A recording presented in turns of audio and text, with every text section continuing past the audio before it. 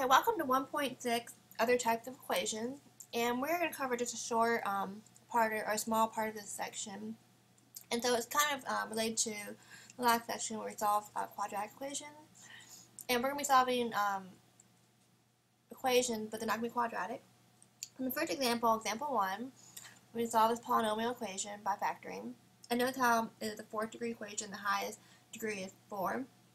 We're going to go ahead and solve this like we did before and use the zero factor rule. We're going to go ahead and set one side equal 0 by subtracting 27x squared from both sides. I get 3x to the fourth minus 27x squared equals 0. And I'm going to factor the left-hand side. So I'm going to pull out the GCF. 3x squared to the GCF. So I get x squared minus 9. That's equal to 0. And I can actually factor this more by using the difference of two squares, x plus 3, x minus 3. So now I have 1, 2, 3 factors equal to 0. So each of them equal to 0.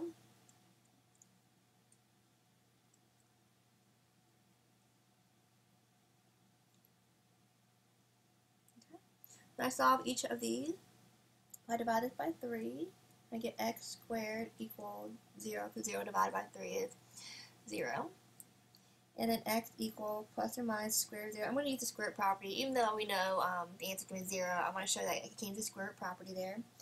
And so x equals plus or minus 0, x equals 0. Here I get x equals negative 3. And then last one I get x equals 3. You're going to note that I had a fourth degree equation here, and normally when you have a fourth degree equation, you expect 4 solutions. I actually have 1, 2, and technically there are 4 solutions, 3 and 4, the plus and minus 0, but because plus and minus 0 is still 0, that just counts as 1. But if this had been plus or minus 2, then that would have been, or plus or minus 4, or plus or minus 5, that would have been 2 solutions there. Okay, so I have 3 solutions, but technically there are 4. Okay. And so let's go ahead and check my answer real quick. These are really quickly easy to check. If I check the 0 into here, well, 0 to the fourth power is 0 times 3 is 0. Here I would have 0 squared 0 times 27 0. So this one's pretty easy to check. If I check 3, I have 3 times 3 to the fourth power. Does that equal 27 times 3 squared?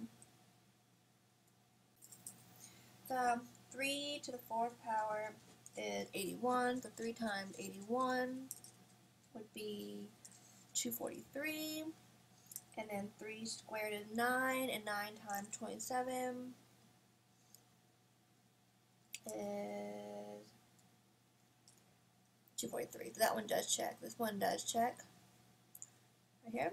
And if I do the negative 3, that will also check. I won't show that, but it will also check.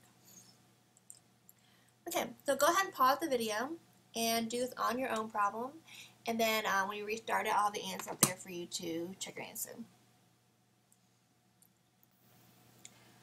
Okay, so I went ahead and started the on your own, and I went ahead and set equal to 0, and then I factored the left-hand side and pulled out the greatest common factor, which was 4x squared.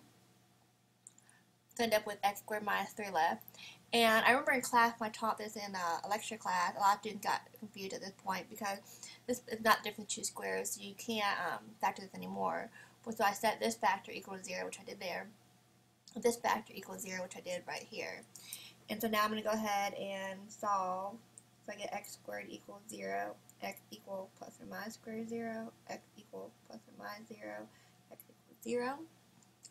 And here when I add 3 to both sides, I get x squared equals 3, and here I use the square root property again. So x is going to equal plus or minus the square root of 3. So I have 3 solutions. Technically 4, I have the plus or minus 0, but really 0. I have the positive square root of 3, and I have the negative square root of 3. Oops. Well, did I do something to my iPad? There we go. So there's my solutions there. That one, let's see if we can go ahead and check this one. Here I have 4. Let's check the square root of 3.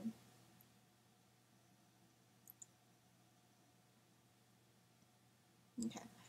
square root of 3 to the 4th power is going to be 9.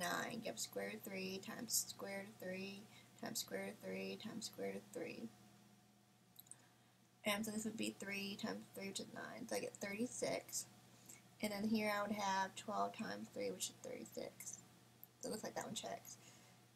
This one checks. We know we can put 0 in here and here, that both sides get 0. And then this one will check also because the negative sign doesn't really matter. You have the 4th power and the 2nd degree power. Okay, so let's go ahead and move to the next example. We're going to solve by factoring. And so we're going to do the same thing we did before. We're going to go ahead and set one side equal to 0. I'm going to set this side here equal to 0. So I get x to the 3rd plus x squared minus 4x minus 4 equals 0. I got minus 4x and minus 4 because I subtracted 4x and 4 from both sides. Here are 4 terms. I'm going to do the grouping method. So I get x squared, x plus 1. Pull a negative 1 here. I pull a negative sign out because the first term is negative here. And then only 1 comes out. Actually, no, 1 or 4. Missed that. 4 comes out also. So I get x plus 1 left. 2 factors are x plus 1 and x squared minus 4. And I can factor this more, different 2 squares. So I get x plus 1, x plus 2, and x minus 2. Okay. So I set each of these equal to 0. Some of y'all can skip this step right here. If you already know what x equals, then please go ahead and write that answer if you want to. I'll start doing that as the course goes further. So I get x equals negative 1, x equals negative 2, and x equals 2. Notice there we had a 3rd degree equation. We have 1, 2, 3 solutions. Okay. And again, you could check these. If you check these solutions, make sure you check them into the original, which is right here. The original equation. Don't check it here or here because you could have made a mistake. You would check it right up in there. Okay. So let me go ahead and pause the video, and I'm going to have you try the next one on your own. And I think that's the last problem in the section. So it's a very short section. But go ahead and pause the video, and when you start it up again, I'll have the answer. Okay, so I solved this by factoring. I set the left-hand side equal to 0, factored by grouping, and I got 2 factors, 2x plus 3 and x squared minus 4 equals 0. I went ahead and factored this more by difference of 2 squared, so I got these 3 factors. I set each of these factors equal to 0, which I did here, and my 3 solutions are x equals negative 3 halves, x equals negative 2, and x equals 2. Okay? So I'll go ahead and stop the video, and you should have a very short assignment over this section. If you have any questions, make sure you email me.